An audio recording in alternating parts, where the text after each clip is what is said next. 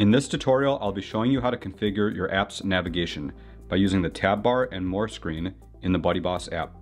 The tab bar is this row of icons at the bottom, and if I tap on this More tab, we are brought into the More screen where I can optionally add additional menu items.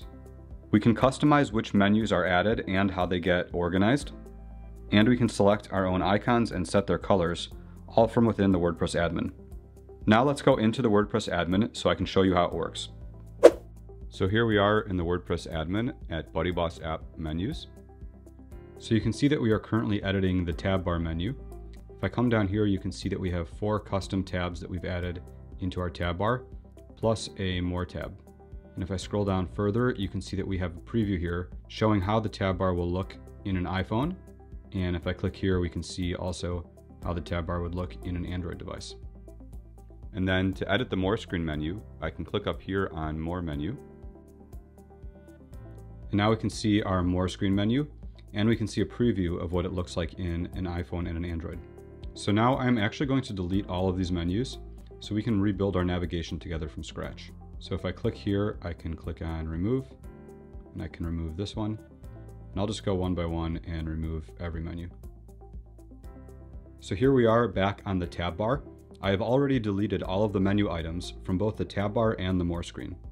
Here on the left, we can see the different content types that can be added into the menus.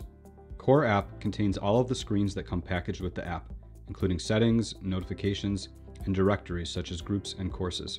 You may or may not see all of these menu items, depending on which plugins and options are enabled on your website. WordPress pages allow you to add regular WordPress pages to be displayed as web fallbacks.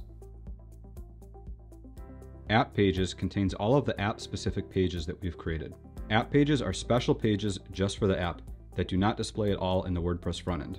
These pages can also use special Gutenberg blocks that we've created just for the app. I have another video that shows you how to configure your app homepage using app pages, which I recommend watching for more info on this topic. Logged in member allows you to add screens that are specific just to the logged in member. Settings allows you to add menus that are for accessing app settings, such as general settings, push notification settings, and email preferences. And then custom links allows you to add links to internal or external websites. All of this content here is optional, with the one exception being the settings menu. The settings menu includes important functionality, such as the ability to log out of the app, the ability to access your login information, the ability to turn Face ID on and off, and the ability to switch sites if you are using multi-site. And if you're using BuddyBoss platform, it is also where all of your account information will display. So this menu is very important. So let's go ahead and click on Add to Menu. And we can see the settings menu was added here. You can add it into either the tab bar or the More screen, as long as you add it somewhere. While we're in the Core App section, let's go ahead and add our Courses menu. This menu will display all of our LearnDash courses. And we'll want our app to have a home page, so let's go into App Pages, and we can add this home page that I created earlier, and we'll move it to be first.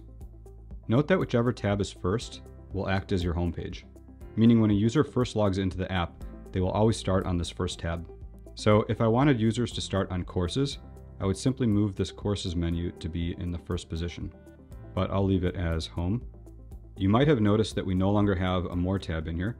That is because we have not yet added any menus into our More screen.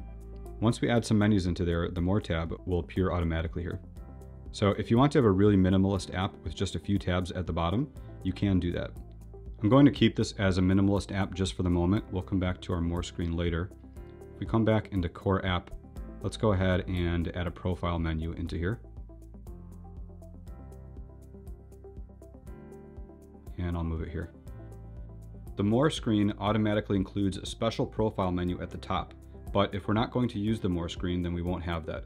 So instead, we may want to use this Profile tab to give logged in users direct access to their profile. At any time, we can modify the text and icons in any of these tabs. Let's go ahead and rename Profile. I'll call it Me. And I also want to change our home icon to something more representative. I'll select this home icon. And you can see that we can use the default color, or we can override this icon with a custom color. For now, I'll stick with the default black, And I'll show you later in this video how to change the default color as well. You will also notice that we have the ability to upload our own custom icons. We actually have a lot of options for how to configure your custom icons, so I will discuss this topic more in a separate video. Okay, let's come back here and we'll use this home icon that we selected. And now you can see the updated home icon and the updated me text in our preview here. So let's go ahead and click on Save Menu.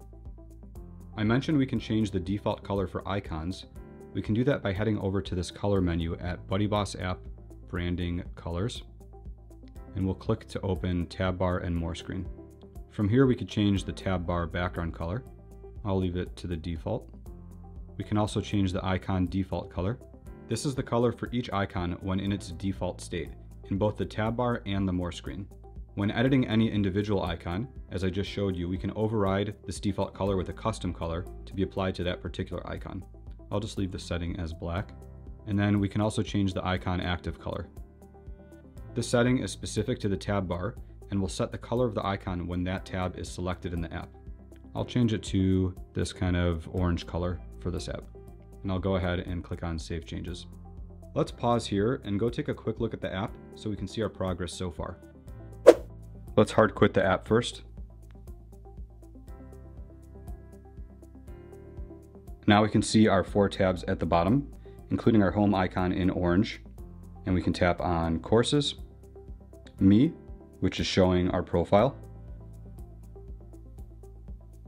and Settings. Let's quickly go back into the WordPress admin so I can show you a couple of other options. I'm back in our tab bar settings. You can see that we have some additional options. The first option is whether or not we want to show labels below the tab bar icons. Let's disable the labels. And the second option is for the tab bar style, outlined or filled. If I click on filled, you can see that all the icons get this new filled style.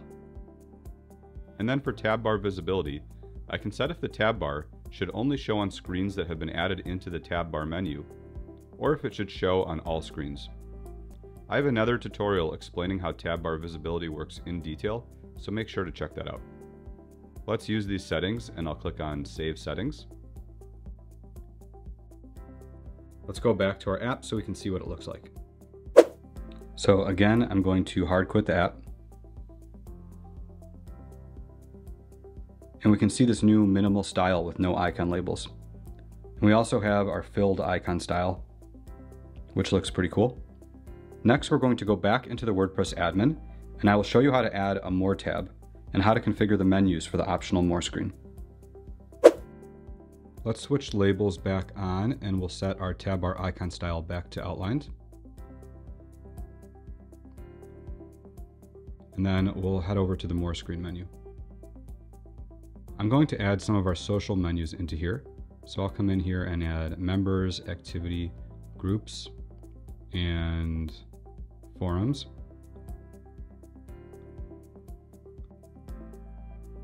And I'll click Save. We can see a preview of these menus here. And let's go back to our tab bar for a moment. And now we can see that since we've added some menus into the More screen menu, this More tab menu was automatically added into our tab bar, and we can see it showing here in our preview as well. We can open this More tab menu to rename it and to change its icon just like any other menu. We have these options for list round and list square, and also this generic menu icon if you prefer a simpler style. I'll just use this list square icon, which I think looks nice. While we're back in our tab bar settings, let's try adding a blog menu into here. And you can see that we get a warning that the tab bar can only contain 4 menu items plus a More tab. So let's first remove our settings menu, which I would prefer to put into the More screen anyways. And now we can replace it with blog. And let's come down here and click on Save Menu. Now we can go back into our More menu so we can add our settings menu back.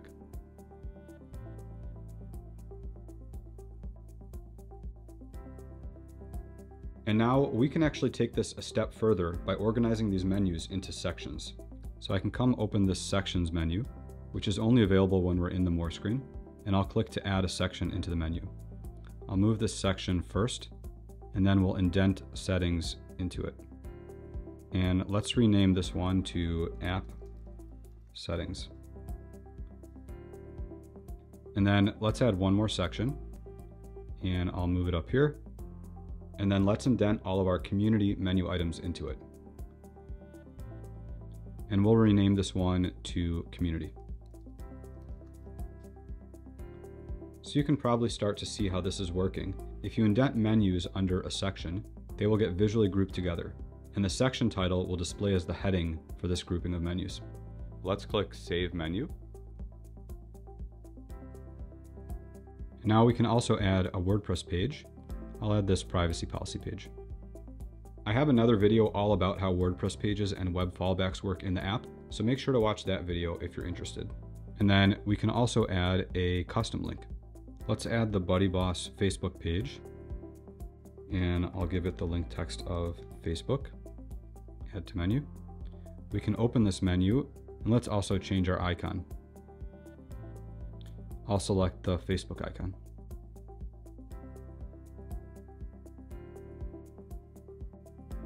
And if I scroll here, we can see a preview of our new menus.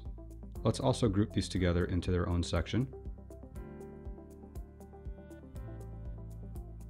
I'll call this section Pages.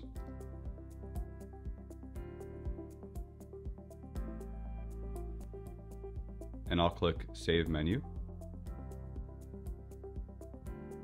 Before we go to preview this in our app, let's also change the colors of these menu icons to make it more exciting. In our public app demo, you may have noticed that we're using alternating colors in the more screen icons. You can do the same thing.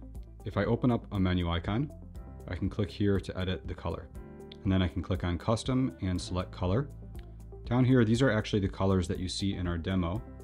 I'm going to pick this color, and I'll click Use this icon. And then I'll go to Members and give it a different color.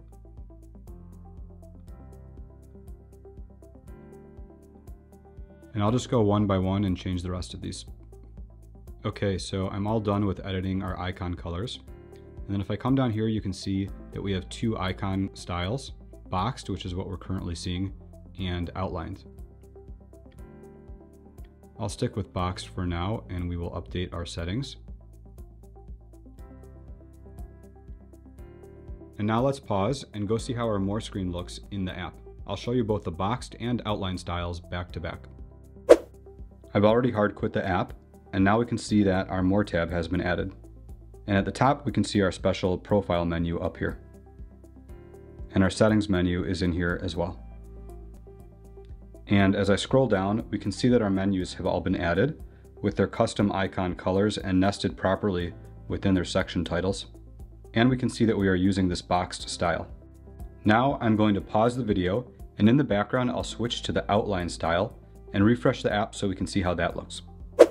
And now we can see the outline style is also looking really great on our More screen. As you can see, we have provided you with a ton of options for customizing your app navigation, and this video doesn't even cover every option. You can also upload your own custom icons, and you can upload your own fonts to set custom typography in the tab bar and More screen and throughout the app. We hope you enjoy using all of these options to fully customize your BuddyBoss app experience.